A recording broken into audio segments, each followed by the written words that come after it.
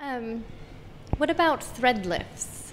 What do you feel about thread lifts? The thread lift, there is so many thread lift, but simply there is, for me, there is two kind of thread. The thread normally right now there is what you call the barb. The barb is coming to like a hanging the tissue at interval. Okay. Okay, so it lift all segment up. But that one is the small one is for the superficial, like subdermal area. So you can put like 4 thread, 6 thread per size, and it get lifting up not so much, but at least it will lift a little bit. But you can combine this with doing filler, or you can combine with the fat injection Okay. to get better results. So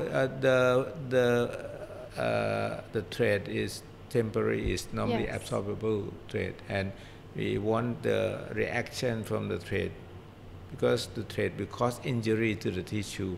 So it means that the tissue release some of the growth factor. So by times go by, it will also even tightening the skin.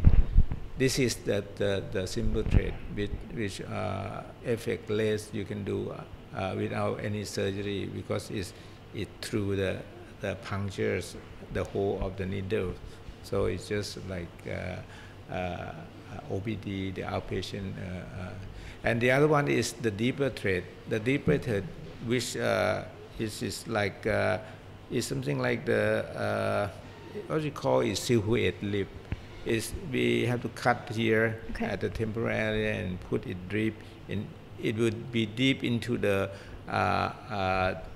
superior temporal smash layers, so it lift up pretty stronger. So normally we put 4 thread here, 4 thread here, and this is we combine with fat graft. Normally is get a better lift here. Are they permanent results with a thread lift? Permanent, yes, is lift up, and hopefully that the scar will form, and then at least is rejuvenate the face. But the person is getting older and older, so it's counteract, Yes. So there is two components to come into consideration. So that's just for something a little bit more minimal, Yeah. for someone that doesn't want to actually do the facelift, Correct. right? Yeah. Okay.